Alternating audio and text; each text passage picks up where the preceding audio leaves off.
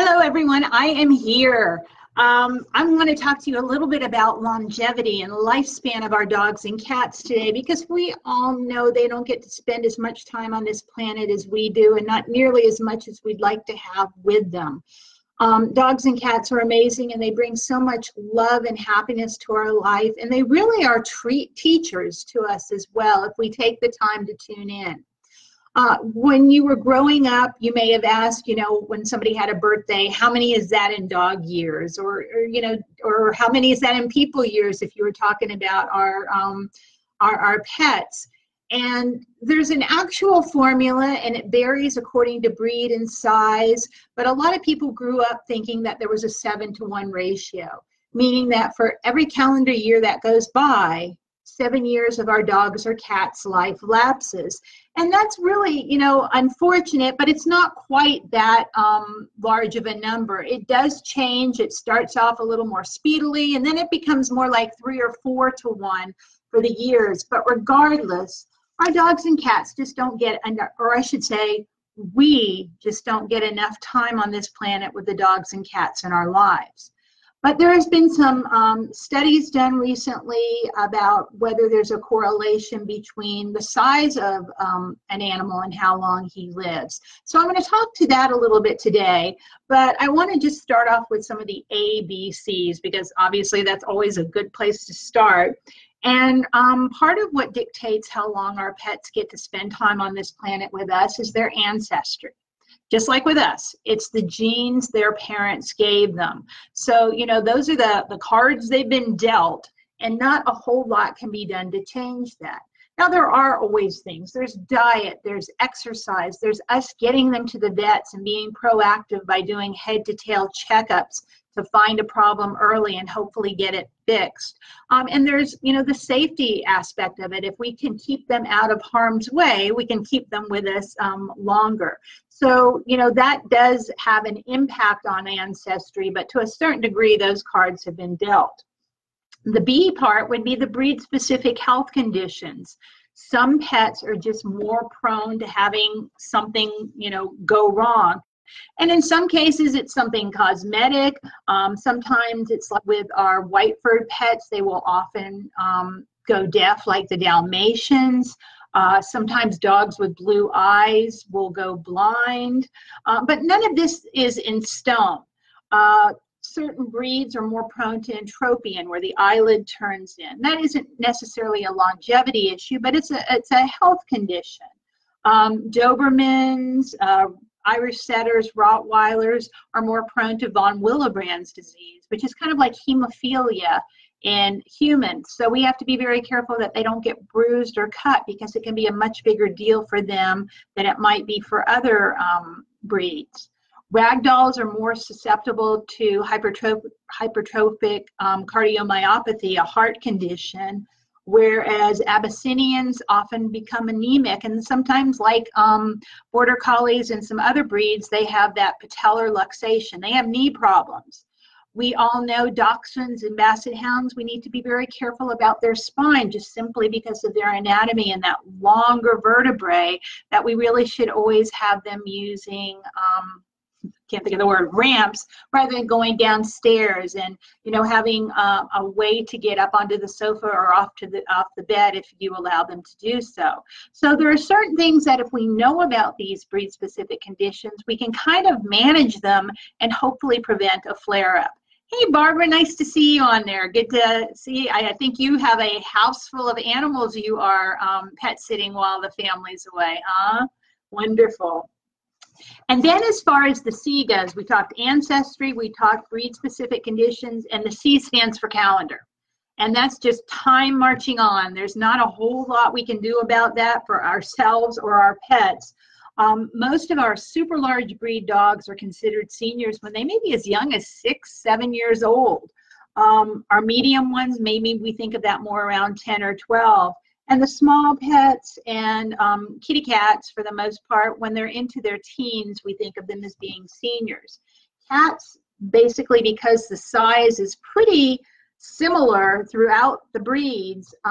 They have a similar longevity. Siamese tend to live longer than other breeds, but for the most part, we don't have this discrepancy that we have with a Yorkshire Terrier up to an Irish Wolfhound size-wise with our pets. So there isn't as much of a distinction there.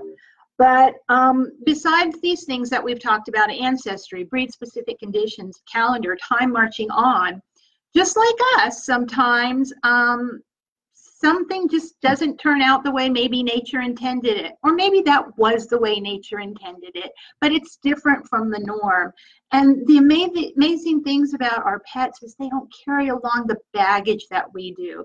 They don't know that they were, weren't supposed to be born with one eye that faces that way, or only 3 legs, or, a little bit of a hump on the shoulders. They live their life to the fullest, and that's one of the many lessons we can learn from our pets about being in the moment and just, going for the gusto, not letting things hold us back like so many of us do about so many things. Hey, Casey, nice to see you too. Now, we do know that on average, large dogs live shorter periods of time than their smaller counterparts. But it's so bizarre in that, mice, if any of you have pocket pets, rodents of any kind, hamsters, gerbils, guinea pigs, depending on the different species, a lot of them don't live more than, a couple of years, whereas an elephant can live as long as us humans and longer than some. So in that respect, size doesn't have a whole lot to do with it. But talking specifically about dogs, there was a Dr. Cornelia Krauss in Germany who did some groundbreaking research about 15 years ago, and she studied something like 56,000 dogs of 75 different breeds and discovered that small dogs do indeed live longer than large dogs. Not a real surprise to us because, all of those of us that have had animals in our life, we know that difference. But she's also inferred from that, she kind of was able to quantify a number that for every 4.4, almost 4.5 pounds of body weight, a dog's lifespan decreases by 1 month. So what my question is, and I haven't been able to find any answer to this yet, but does that also apply to a pet who is overweight, or is that just looking at the big scheme of things and measuring the size of a Chihuahua versus a Great Dane? I think it would be an important thing to find out. If anybody sees this statistic, I'm going to keep looking, but can that also apply for every 4.5 pounds of excess body weight? Does, a pet lose a month of life? I imagine it's probably a different calculation because some pets don't even weigh 4 pounds, and 4 pounds would be a different percentage of overweightedness, if that's a word, depending on the different animal and the breed, but I'm sure there's some connection there as well. But the reason is, and let me take this to dogs and cats as a whole first before even breaking it down from big dogs and little dogs, is that from the get-go, our dogs and cats are living at just an advanced speed, so to speak. By day 45 of their life, they have all of their baby teeth in. Us humans, it takes about 4 to 6 months for us to get our baby teeth. Most dogs can be sexually active. Not that they should, mind you, but most of them have all the working parts by age 6 months. We know that's quite a bit longer in us humans. Once a female conceives, the gestation period, the time of that puppy or that kitten in the womb, is only about 63 days, a little over 2 months. We know it takes a human baby 9 months. And actually it's a little bit longer, but to go through the same development. So all of that shows that our dogs and cats are living at an increased or an enhanced speed. They're basically burning out that candle much more quickly than we are. So, that's what pretty much accounts for it. But like I said, nature doesn't really seem to stick to rules, because then you would think elephants only were on the planet for, 9 months to a year because of their size, and that doesn't hold true.